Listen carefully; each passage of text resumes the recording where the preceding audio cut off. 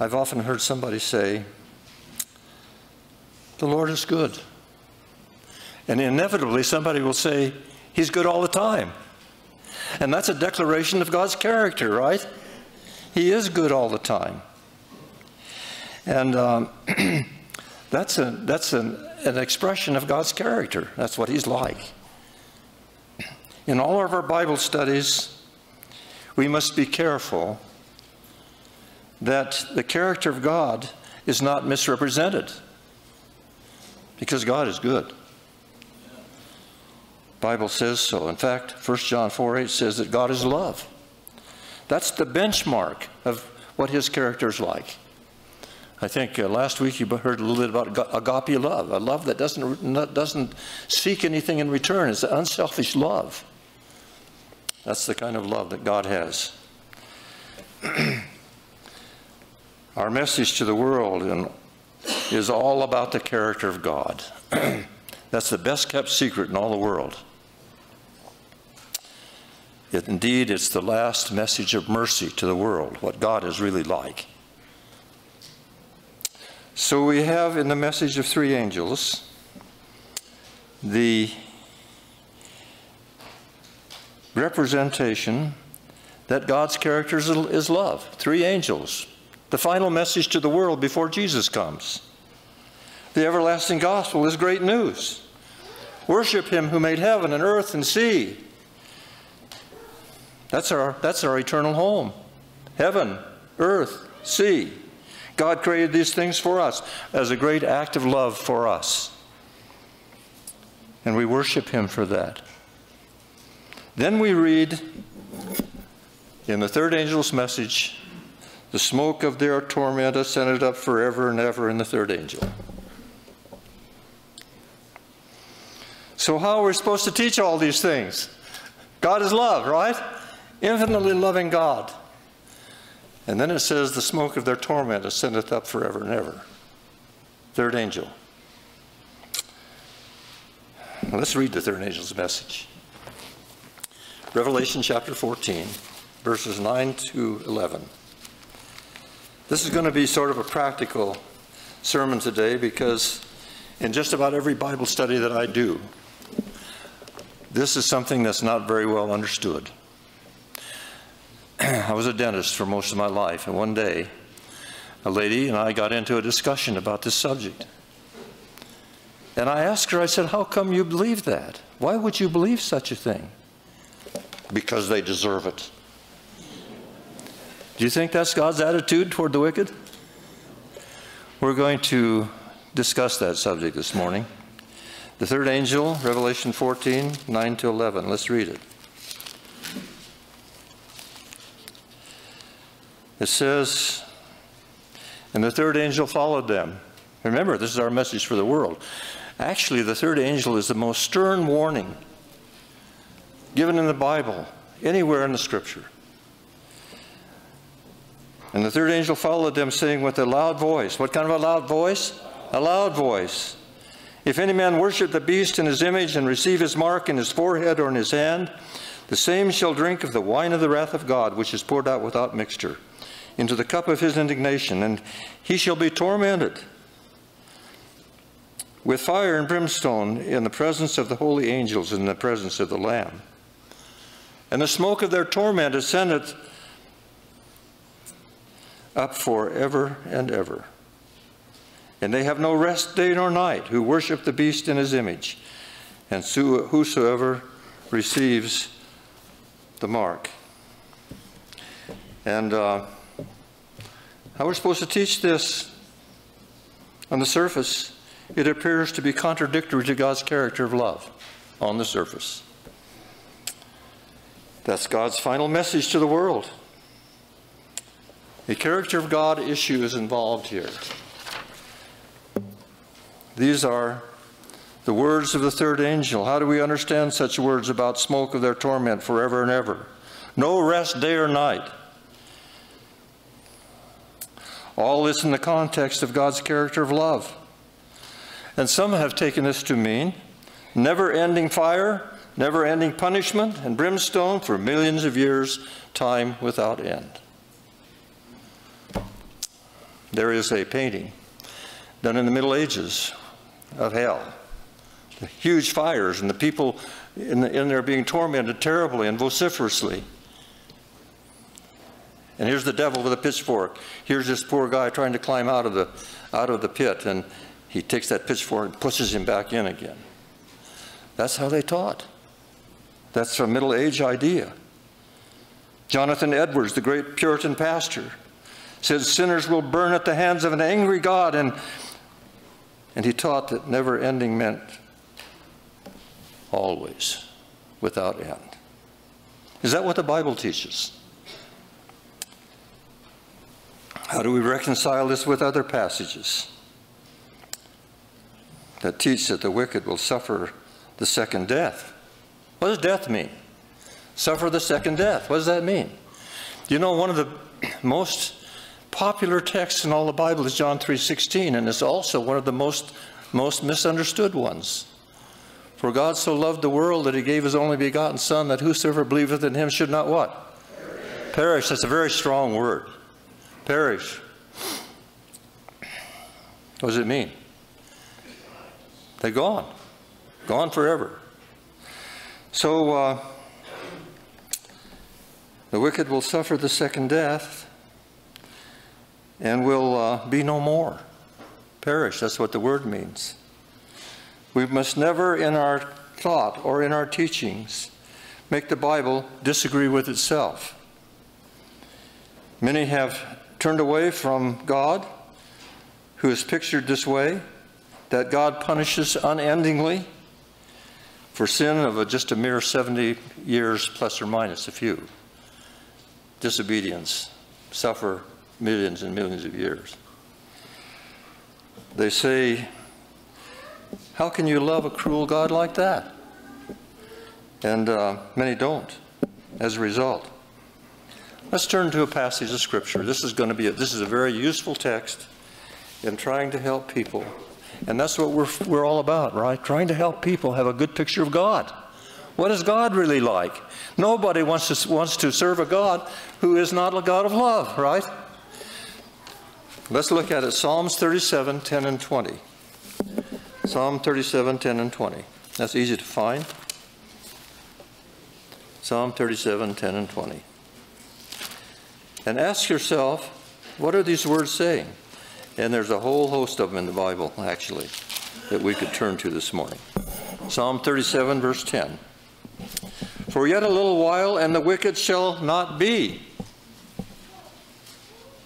You shall diligently consider his place, and it shall not be.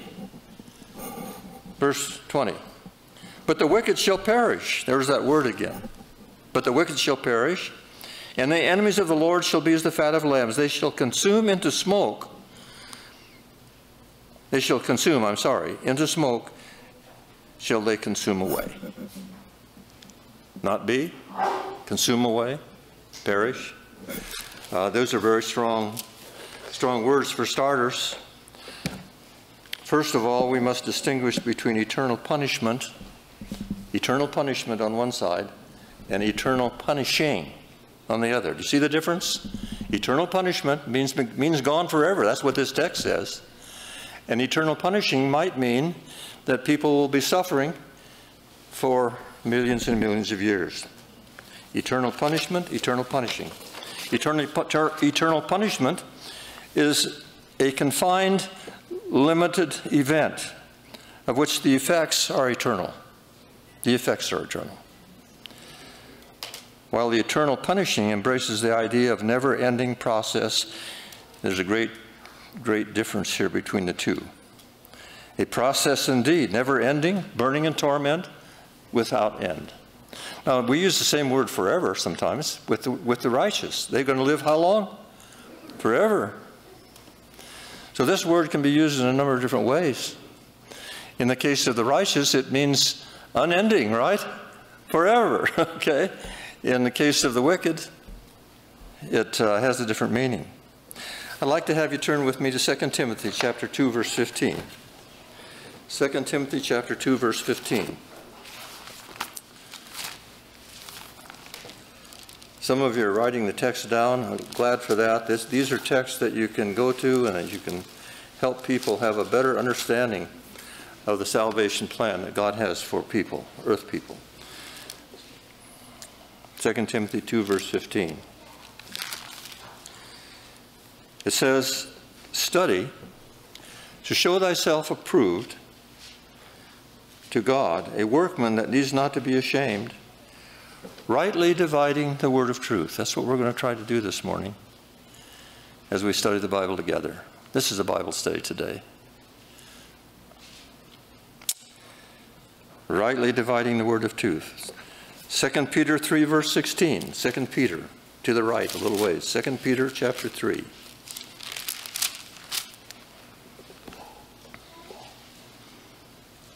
Verse 16. I'm sorry, it's 1 Peter 3. I'm sorry, again. It's 2 Peter 1. 2 Peter 1. It's just coming to me now.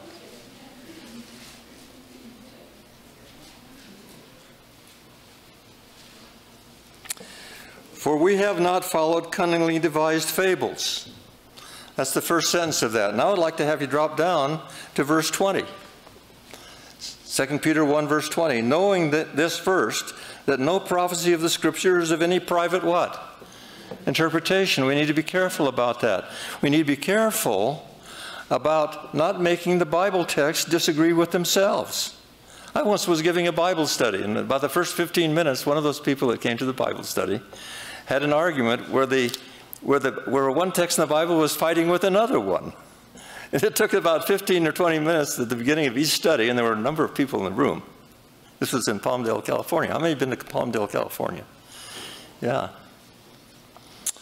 And private interpretation. People have an idea about this, another person has an idea about that, and we call that private interpretation.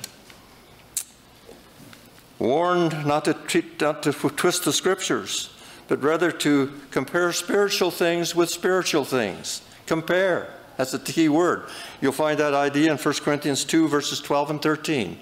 Compare spiritual with spiritual.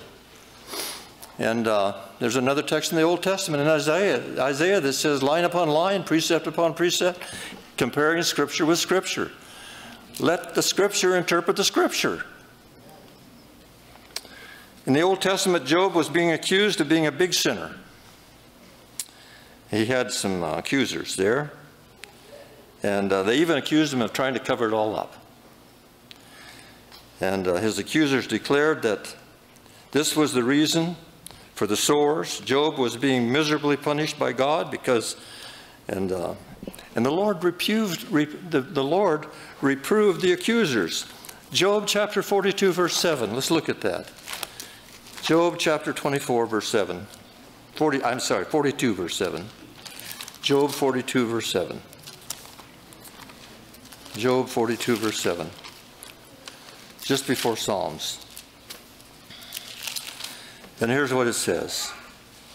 And it was so that after the Lord has spoken these words to Job, the Lord said to Eliphaz, the Temanite, my wrath is kindled against you and against your two friends, for you have not spoken of me the thing that is right, as my servant Job has. What's that text say? They were misrepresenting the character of God, right? Job was suffering terribly, on and on and on, lost his family,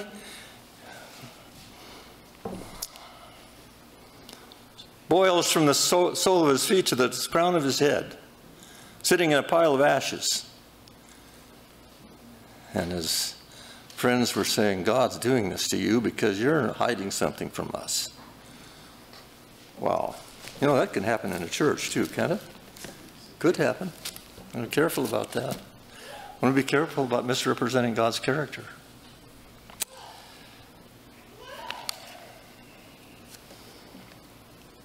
So, to charge God falsely with the crime of torturing sinners in a never-ending hell is a serious matter, as we just read from Job here.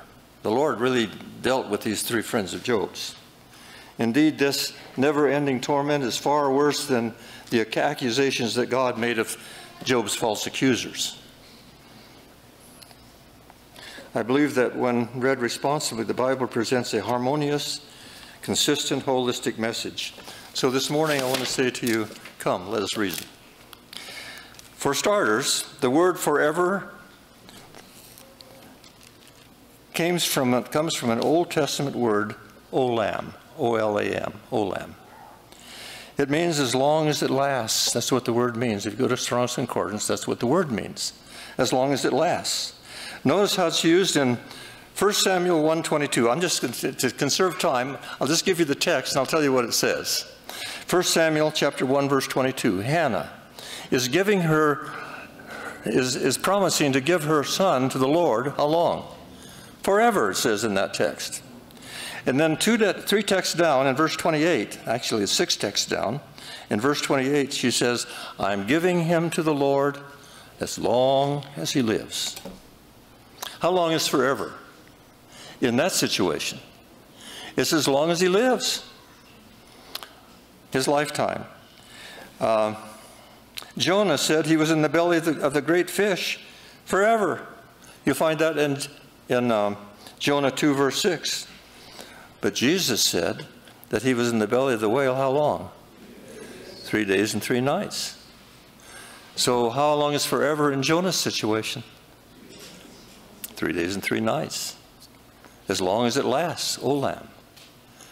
It's a Hebrew word. So the fish vomits him out, and then it's all over with. And when we use these words in our modern English, like forever, it seems to mean never ending. That's what it seems. When we just read the word, that's the word, that's what I get. So we must be careful of the language barriers and current words and meanings and the context. Now in the New Testament, there's a word for forever, and that's the word aeon or ion. Pastor Jim here can probably tell me how to pronounce that. Ion. It's A-I-O-N. That's how it's spelled. Forever. And the word means age, or we get the word eon from that. An eon. Forever. An eon. So what is an age or an eon? We believe we're living in the computer age. Oh, are we ever? I'm overwhelmed with this. There's some here who are very good at computers. But we're living in the computer age. A few years ago, we said we're living in the, what kind of an age? Atomic age. The atomic age. And it does not necessarily mean, when we're talking this, it does not necessarily mean to define a definite period. But our language looks at it forever as never ending. It will be a forever destruction, not a forever destroying. We need to be careful about that word. The Bible speaks of unquenchable fire. Matthew 3, verse 12. Jesus talks about that, unquenchable fire. What is an unquenchable fire? It don't go out, right? Until what? The fuel's burned up. Okay.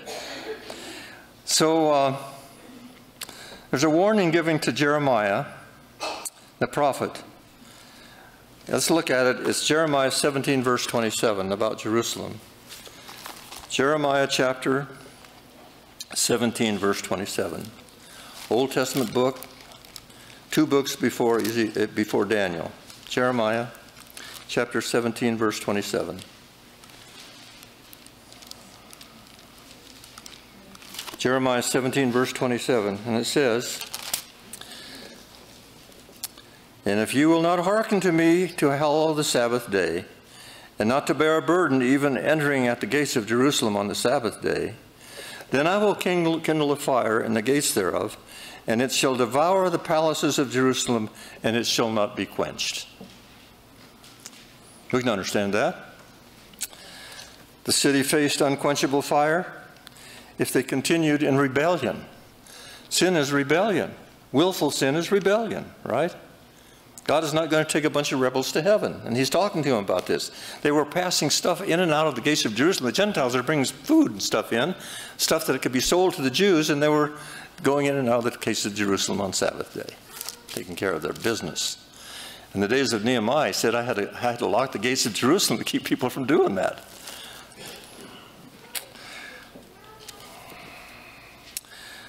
By the way, how serious is rebellion? In 1 Samuel, it says the sin of witchcraft. It's demonic. Rebellion is, that's what willful sin is. Willful sin. We just set up. That's silencing the voice of the Holy Spirit to us, right? Knowing it's wrong and just doing it anyway. And that's how we blaspheme the Holy Spirit. Witchcraft, rebellion, demonic. The devil has invaded our space and our earthly home, and rebellion is the hallmark of Satan's character. That's what Satan's character is like. He lies about God. He lies about the character of God. This is the issue, the big issue in the great controversy between Christ and Satan. What is God really like? So, the city faced unquenchable fire. Did it happen? Yes, it did. And concerning the destruction of Jerusalem in 586 BC, let's turn to 2 Kings, to the left a little ways. 2 Kings chapter 25, verse 9. 2 Kings 25, verse 9.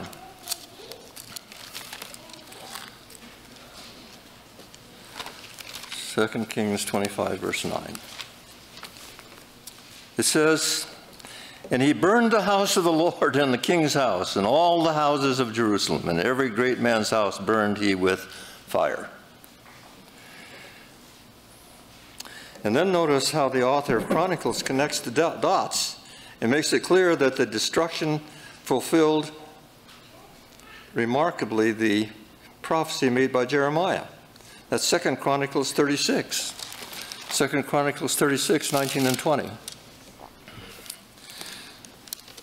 And they burned the house of God. This is after the fact. And broke down the wall of Jerusalem and burned all the palaces thereof with fire and destroyed all the goodly vessels thereof. And them that escaped from the sword were carried away to Babylon, and they were servants to him and his sons until the reign of the kingdom of Persia, till the time of Darius and Cyrus. Jerusalem was out of business. So when we read the Bible, we need to bear in mind Olam and Aion, and the differences between that and our modern word forever. Good scholarship demands that we do that.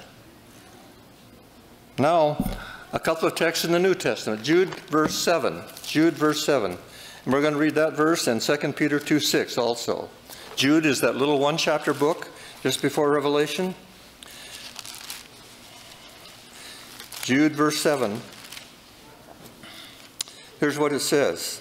Even as Sodom and Gomorrah and the cities about them in like manner, giving themselves over to fornication and going after strange flesh, are set forth for an example, suffering the vengeance of what? Eternal fire. Eternal fire. Now let's compare that with 2 Peter 2, verse 6. Back to the left, just a couple of pages. And turning the cities of Sodom and Gomorrah into ashes, condemned them with an overthrow, making them an example to those that after should live ungodly. Do we want to know what eternal fire is? Study the history of these two cities, Sodom and Gomorrah. They're set forth for an example of those who would after live ungodly. Eternal fire. Now let's not be misled here. Did indeed Sodom and Gomorrah suffer the fires of divine judgment? They did. God is a God of mercy and justice. Jonah preached a message of judgment, and they all repented. And God, in his mercy, delivered them. That city of Nineveh probably would have burned to fire too. Are Sodom and Gomorrah still burning today? No. However, even though the flames are not arising today from those reprobate cities, the effects of that destruction were forever, eternal. Some have said we don't even know where they are. Others have said, yes, there's evidence that there was something burned with fire and brimstone near the Red Sea, or Dead Sea, near the Dead Sea. But they'll never be rebuilt. This is what the Bible is telling us will happen when the wicked who rebel against God are destroyed. I heard an interesting idea from a camp meeting this year. I mentioned it in prayer meeting just briefly. I can't conceive of God causing people to suffer the burning of fire for any period of time. Do you know what it feels like just to burn your finger on a hot stove? Yeah. Now it's true that sin is going to be destroyed and sinners will be destroyed. But they're not going to last very long. How long does it take to lose consciousness? And then the remains burn until it's all gone. You know, we have to look at God with what else is said in the Bible about him, right? All these texts. So Jerusalem felt unquenchable flames. The prophecy was fulfilled, but the flames eventually did go out when the fuel was gone. Unquenchable simply means it would not be stopped until what was burning had perished. And when it is finished, its job, it will cease. There was a fire burning in Northern California. Some of you, North Central California, some of you suffered that. One person here that's here this morning told me that he drove through that with his car. Wow. In Southern California a few years ago, the flames leaped across 12 lanes of traffic on Interstate 15 on its destructive journey. But these unquenchable fires eventually did go out, thankfully, right? Aren't you glad? And so too with the unquenchable fires that devour the wicked. So let's return to the third angel. Smoke of their torment ascends up forever and ever. Keep in mind that Revelation draws heavily on historical stories from the Old Testament. In fact, the book of Revelation is a compilation of over 600 things from the Old Testament. It's just a little tiny book. You can read it in 3 or 4 hours. 600 illustrations from the Old Testament there. So Revelation, where it talks about the smoke of their torment ascending up forever and ever,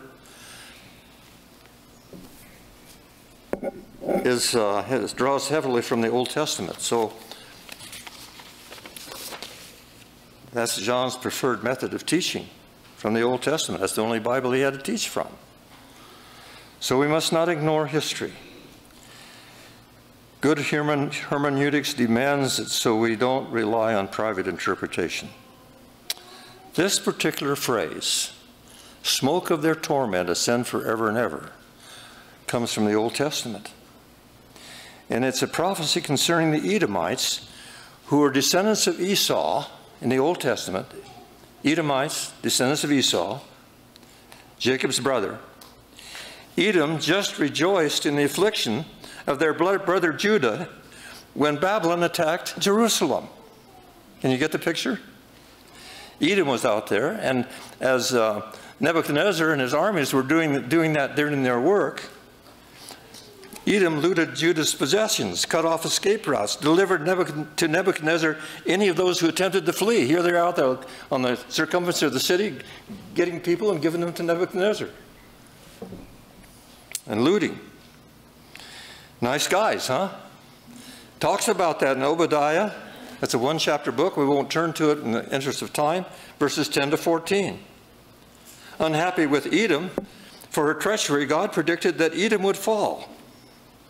And let's look at it. Isaiah 34, 5 to 10. Isaiah 34, 5 to 10.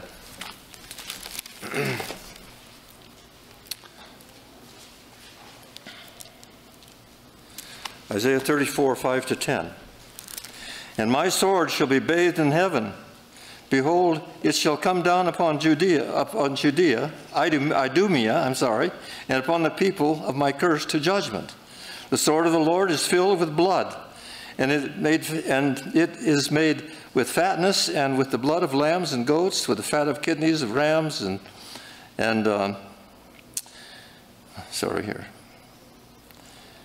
For the Lord has a sacrifice in Bozrah, and a great slaughter in the land of Idumea. And the unicorns shall come down with them, and the bullocks with the bulls, and the land shall be soaked with blood, and their dust made fat with fatness. For it is the day of the Lord's vengeance, and the year of recompense for the controversy of Zion.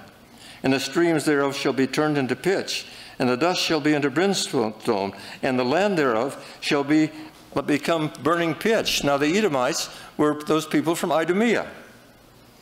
It shall not be quenched day or night. The smoke shall go up forever.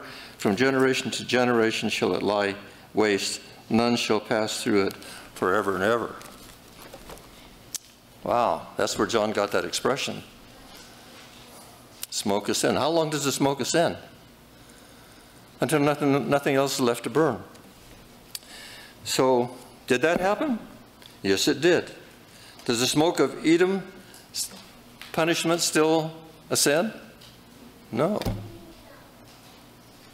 Does the fact that Edom's fires would not be quenched day or night mean that those fires would last without end? Keep this in mind as John in Revelation chapter 14, verse 11 says, the smoke of their tent ascended up forever and ever. So, when the fires burn, there will be no rest, no escape for them. There will be smoke as long as it burns. Smoke is a symbol of torment, the smoke of their torment. Happened to the Edomites because of their treachery to their brother Judah, who was being overthrown by the Babylonians. So the description does not require us to believe that such fire will continue without end. The flames that annihilate the wicked cannot be stopped as long as they burn. The lost have no rest day or night, while the destroying fires do their work. The torment, I believe, will be eternal in the sense that the effect is eternal. The Edomites are not still being burned. The fire that consumes the wicked will be as the fire that destroyed Edom, and those no longer burn today. Smoke shall ascend forever and ever, the prophecy says. In no way means continuous or never ending. It is the destruction that will be eternal. The separation will be eternal. There will be an utter end. Nahum 1:9 says that affliction will not rise up, what? What does it say? A second time.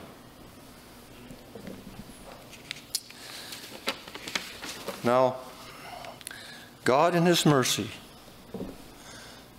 Now this is the important part of our sermon. Too bad it's come so late. God in His mercy has given a way of escape from eternal punishment. Meaning, what kind of punishment?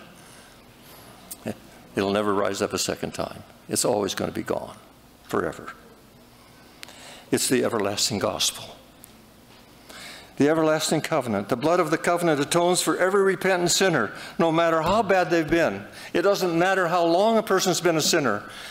When the light comes on, the darkness flees. Is that right? Yes.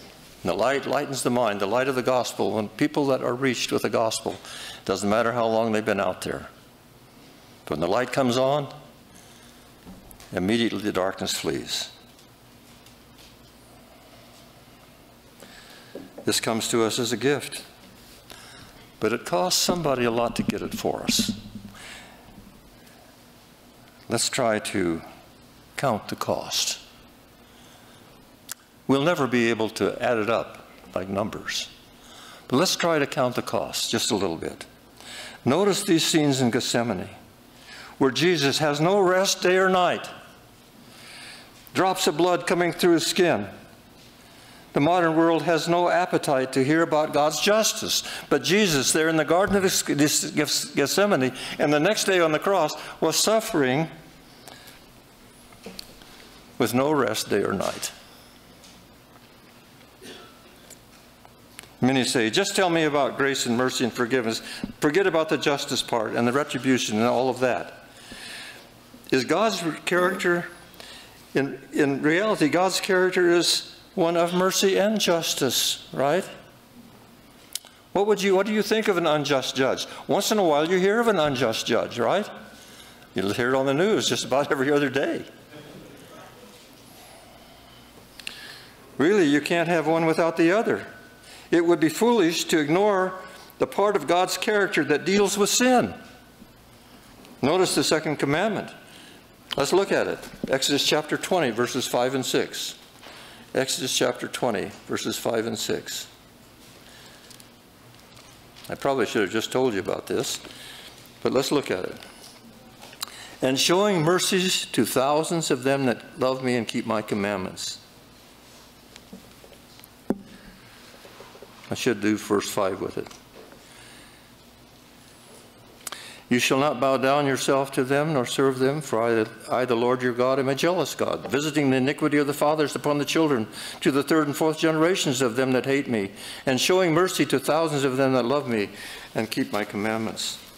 So God is a God of stern justice. And who was it that received the justice? It was Jesus there in Gethsemane and on the cross.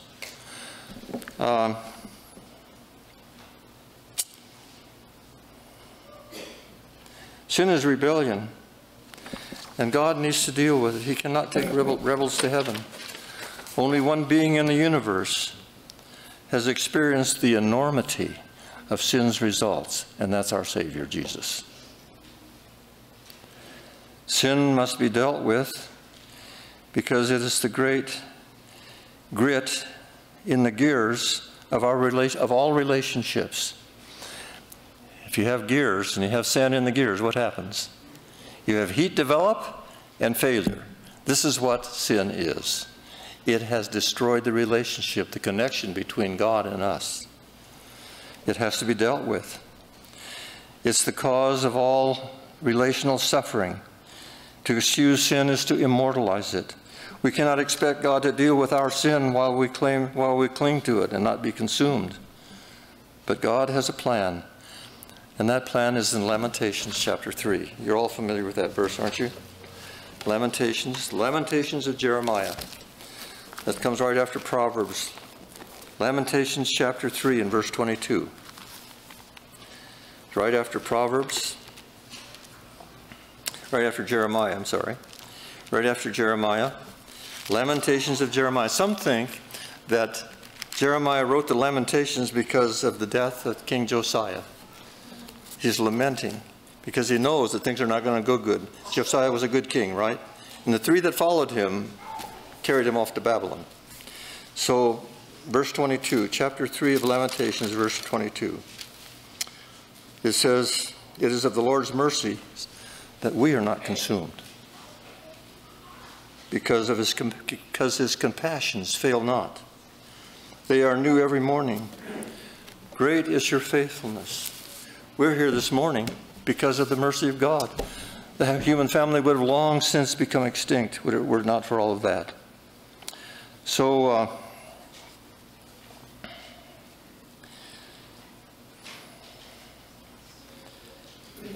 only a God of love. And what would do what he did? The words of the third angel talks about the cup that the wicked will suffer during their destruction. But you know, when Jesus was in Gethsemane, do you remember what he said? "Oh Lord, let this cup pass from me." What was the cup that he was holding?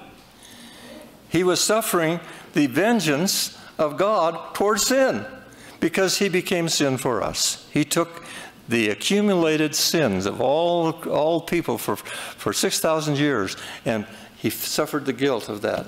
And he carried that cup in his hand right to the very bitter end. He suffered the vengeance of eternal death, the second death. And yet he came out of the grave. Divinity cannot die, but he became one of us. And to him it seemed as though there was no place to go, that he would not come up in the resurrection, that he would not be able to ever see his Father again. You can read about that in the 88th Psalm, where it's prophesied that he would be separated from his Father. "Oh, Father, I'll never see you again." It's a tremendous thing. That's what sin is. I believe this is the agony that the wicked will suffer. the eternal separation of what they have missed. And truly, they have missed everything. Everything will be missed. Bitter cup. Jesus took that cup. See him there in Gethsemane. No one except Jesus, who has an infinite capacity to suffer. You know, the wicked will probably not be conscious very long after the fires come. They suffer the guilt for their sins. But Jesus, God, has an infinite capacity to suffer. See what he suffered. He just didn't die right away. Drops of blood coming out of his forehead. And he was carried into the torment of the second death, which would mean carrying the guilt of sin, the sins of 60 centuries of earth people. The Bible says that he was made to be sin for us. Only he has enough resources to pay the bill that we have caused. It was our sins that took him there. Somebody had to pay the bill that was owed to a broken law. We can't pay it. We couldn't live 1,000,000 lifetimes and pay it back and get it right. But it cost everything to our Lord. What a price to pay. It's either him or us. Which will it be for you? Him or us? You know, we have that wonderful privilege of making that kind of a decision. Paul says that in Romans, he can be just, and yet the justifier. In other words, God is just. He took the justice, the suffering that sin has cost, and because of that, he can forgive us. That's what justification is. He can be just. On the one hand, he's always going to be just, right? He's the just judge. And on the other hand, he can still be just and forgive us. That's what the sacrifice did for us. We call that grace. He can justify me, take me off the hook, and still be a God of stern justice. And when that stern justice is meted out, we see him hanging on a cross. It's pagan to think that God is pushing all this onto his son. No, he's dying for the sins of the world voluntarily. The Father is not punishing Jesus. He's suffering for your sins and my sins there as he hangs on the cross. To me, he's the justifier of fallen humanity. He's the forgiver of fallen humanity. That's good news.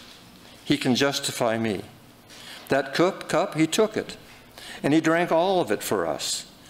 And when we have communion, and we take the cup of wine, what are we symbolizing here in our actions? The cost that it took for us to have salvation. The wine in the cup. And he drank all of it for us. And that's why it says in the communion service, the first communion service on that Thursday evening, it says he drank all of it. No one among us, no one among those who suffer the second death will ever reach the torment that Jesus endured for a whole world of sinners. He had no rest day or night in Gethsemane and the next day until he finally died. That's forever. It comes to a conclusion. Can you relate that to the eternal torment that's spoken about in the third angel's message? Yeah, we can. You don't have to die that death. The Bible says in Ezekiel 18, the soul that sinneth, it shall die. And then he asks the question, why will you die, O Israel? Why would we make such a foolish mistake to die along with all of this? So I'm just going to make a little appeal here. May we rest safely in the arms of Jesus. May we rest there every day. Give yourself to God in the morning. Make that your very, very first work. Then spend some time in the Bible learning to know Jesus. Whom to know is eternal life. What kind of life? Eternal life. Yes, we are saved in the person of another, in the person who paid the dear price. You've all heard of two sets of footprints, right? And when we respond to Jesus every day, there's only one set of footprints. For he carries us across the gulf, the great gulf, in both his mercy and justice. His mercy sets me free. His sacrifice allows him to be just. He is a just God. So let's sing this morning the good news. It's hymn number 633, When We All Get to Heaven. This will all be in the past. And nobody who goes to heaven will ever be able to look down into hell and see the wicked down there burning forever.